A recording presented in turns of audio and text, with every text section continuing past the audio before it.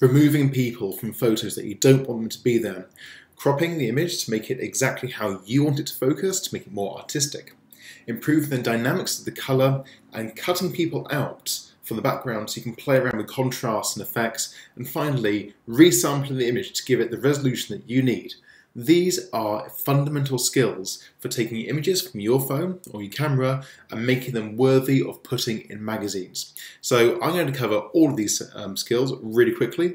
If you look in the description below, you'll see links to where in the video I do this. So if there's one skill that you're looking after rather than all of them, just go down and click to where you need to get to. So I'm going to start off with the first one, which is the most exciting and my favourite, which is removing objects from photos that you don't want to be there.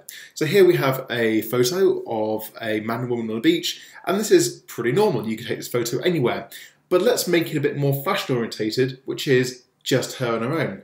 So how do you do this? There's a few ways of doing this, but the simplest and the fastest is this tool right here. It's called the Spot Healing tool. So you go ahead and select it, and you select a size which is going to be about so big on the guy's face.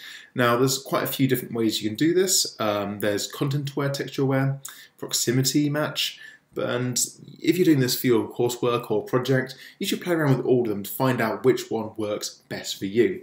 But I'm going to say content aware and mode normal.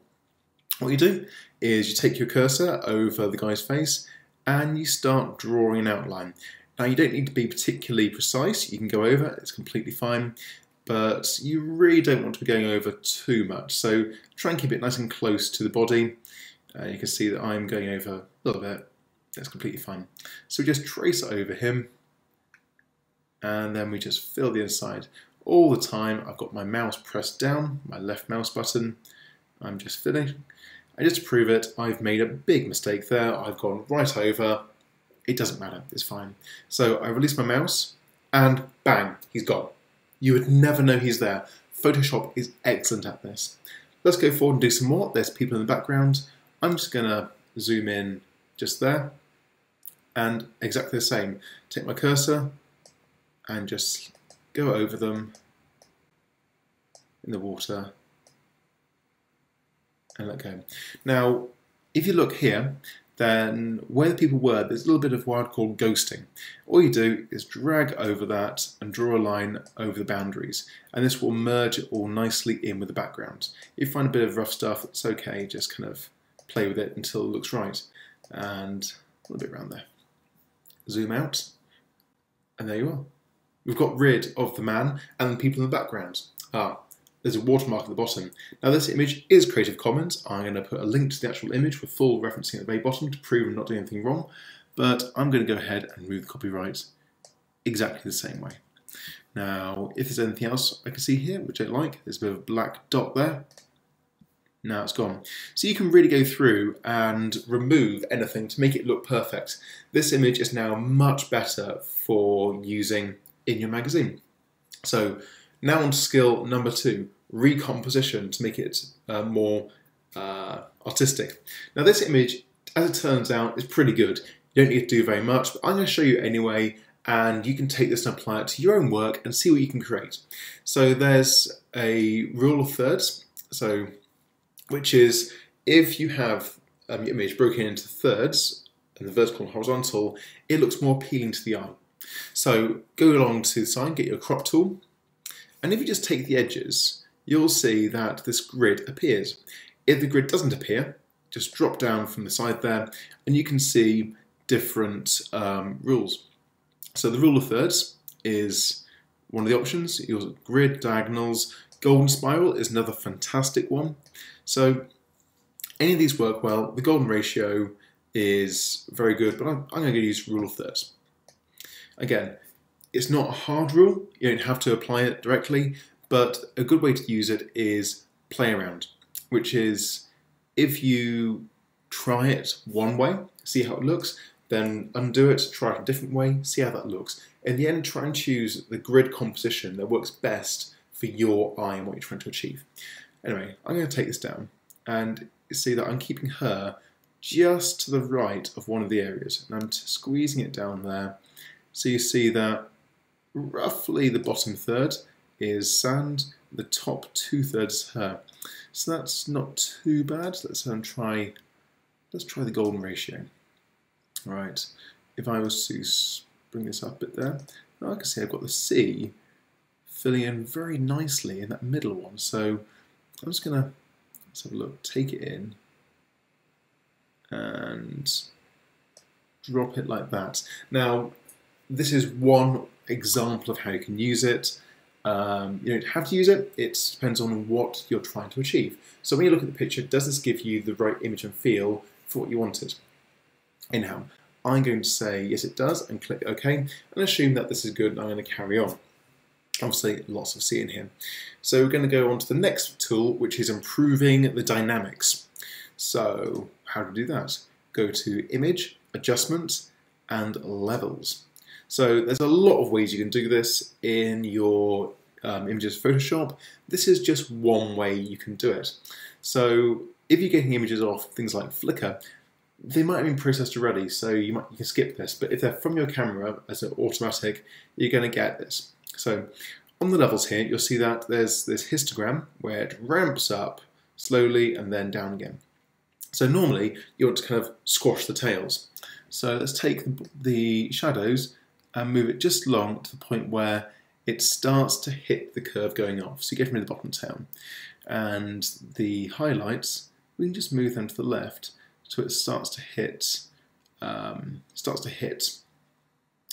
curve going up. Now the curve going up's already been hit, but you see I move to the left, it starts saturating, becomes really bright. I don't want to sort of oversaturate it, but I want to give it a bit more dynamic.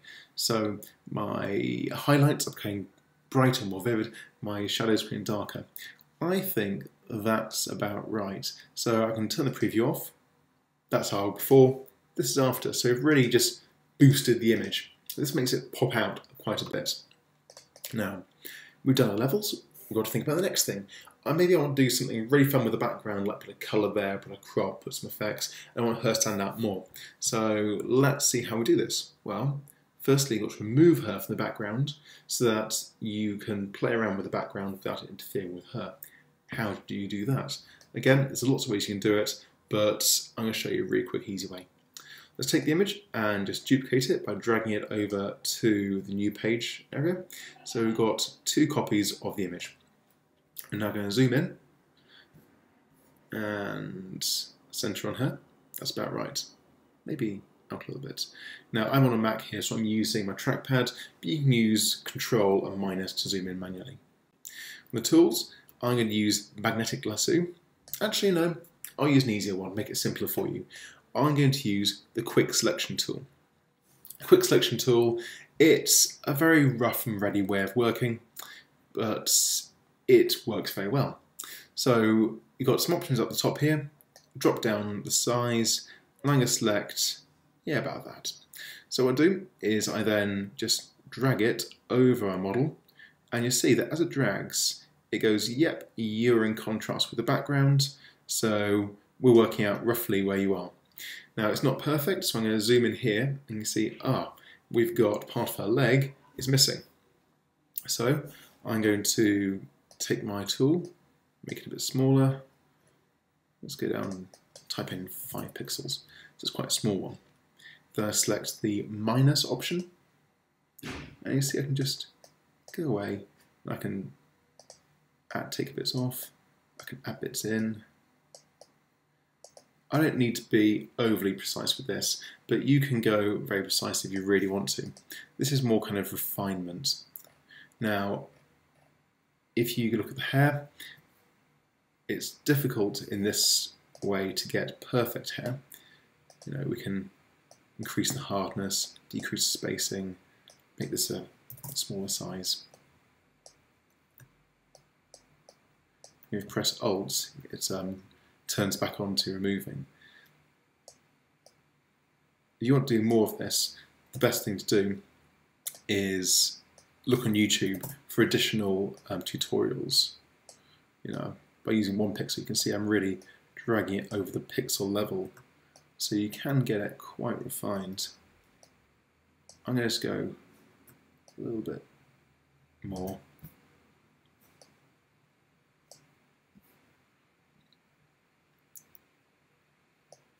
think let's grab this little bit of hair there. I'm going to loosen the strands. Actually, you know what? Alt to minus keys. I'm going to lose that bit of hair there. So for my purposes, I think this is going to be good enough for what I want to do. So I'm missing some leg there. Don't want to miss a leg. And it's part of a foot. Yep, just going over. That is close enough for me. So, as I said before, this is a very quick and dirty way to do it. Makes life easy. So my head too. Every time I think I'm finished, I always find a little bit. So, lesson there, spend a bit of time checking all parts of your picture to make sure you've got everything you want. Right, that's good for me. So, all we do is go here to my mask tool and click once. Now, nothing's changed, can't see anything change, but if I now hide the background, you'll see that she is on her own. And what this means is, if I now duplicate the background again, and I want to do something to, let's say the background, I want to make that darker. So this is where you get into a whole world of techniques. There's many ways to do this, but my favourite is I'm going to Image, Adjustments, and Desaturate. So I've removed all the colour from that background image, drop down on these effect styles, and I'm going to say Overlay. Is that the best one? Darken. Let's say Overlay. Right. Take the opacity and drop that down. So I've now made the background a bit more brooding. So you see that's with my effects, that's without. But maybe you want to do something different. How about I add a new layer and Image, Adjustments, Edit, Fill. I can do a colour. Hey, let's go for pink just because it's a colour. And then we drop this down as an overlay. We've got a pink background. That's probably not something that you're really going to want to go for a lot, unless it's part of your theme. But yeah, so if you want to play with the background, you can. But on a serious note, one way which I'd find it more useful is making her pop from the background more, which is using the sharpening tool. So selecting the layer which she's on, we can go to Filter, Sharpen, and then let's go to Sharpen More. And she's really kind of gone very hard today. You see, it's really popped. I'll just undo that and redo, select, sharpen more. So she really goes very hard. So sharpen more is too much, but I can go sharpen edges. That's kind of just made it come from the background more. It may stand out more, especially if we want to, let's say, duplicate the background and we want to add a, let's say, a Gaussian blur to the background to make it very dreamlike. So you can see they've really altered the background there. You can play around with this, lots of different effects, but it really depends on what you're trying to get. Anyway, that's cutting out of the background, and if you really want, you can even take her, take her the top layer, and she can walk next to herself or beside herself. But we're going to keep it like that. So the last thing we're going to do is we're going to upscale the image. Now this is quite an easy thing to do. You go to Image, Image Size, and you're going to play the resolution. Now it's already at 300 pixels per inch, which is very good, but I want it to be, hey, let's choose something in centimeters. It's 7.29 centimeters wide. I want to make this, I don't know, 20 centimeters wide. You see, automatically the height's adjusted to go with it, and it's kept the resolution. Let's zoom out so you can see it properly. Now, this drop-down menu here is very important. This is where you can choose what kind of algorithm is used when playing with the image, because this is adding pixels in. So how does it choose to add? Well, it helps you out here because you've got two kinds for enlargement. One says preserving detail, one says bicubic smoother. Now the short answer to which one you choose is if you've got illustration where you need to have the detail preserved, so technical drawing, then this one, the preserved detail is best. For a photograph, like this one here, then smoother is better. So I'm going to have this resample, click OK. Now see that's really got larger, and we can now save this. So that's going to be working at the size we want it to appear in the magazine at the right resolution, rather than stretching it and pulling it into lots of different distortions. So those are the essentials for photo editing, done it really, really smooth. So really fast crash course. So we've removed unwanted objects, we've recomposed the image to give it rule of thirds applicability. We have done dynamic levels, we have cut off about the background, done a very, very few simple adjustments to make it sort of, the way that we want, and we've upscaled the images. If you do this to all your images in magazines and coursework, you generally won't go too wrong. So I hope this has been useful. Any questions or comments below, or reply to you with a video on tutorial, and I really hope you do great with this. Enjoy using Photoshop.